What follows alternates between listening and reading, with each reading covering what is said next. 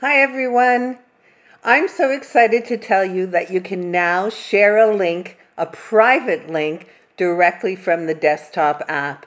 A big shout out to Melody Lane for pointing this out to me.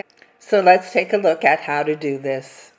Start here on the landing page in the desktop app. I'm in version 5.9.8, which is the latest version. I wanted to show you that originally when we clicked share, we needed to add details. We'd open the screen, show visible to others, and we'd fill in these requirements.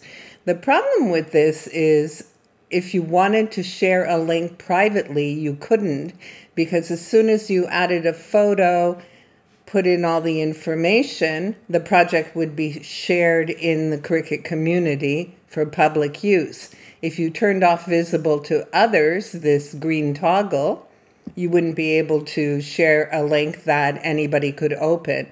So we're happy to say that we can now get our link privately. You'll go up to the hamburger, the 3 lines on the top left, click on it and go to View Profile. When we go to View Profile, I can see all my projects. But if you click on my profile when you open a project, if you click on my name, you won't be able to see all my projects.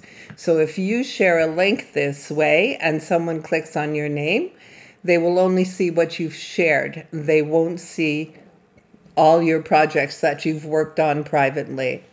So from here, we're going to click on share and we see copy project link, and that's what we're going to use.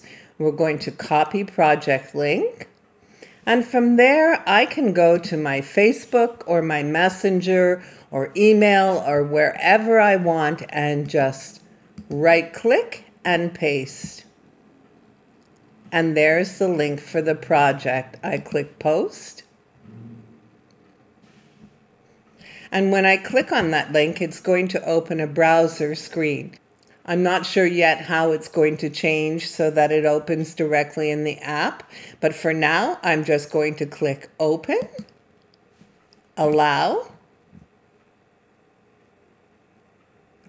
and it will go back to my desktop app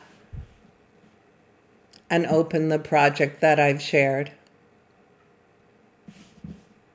So that's how you can share links from the desktop app now without having to share in the Cricut community. So if you just want a link for your friends, for your Facebook group, or to email to someone, you can do that now through the desktop app. I hope this video will be helpful for you. Thank you for watching.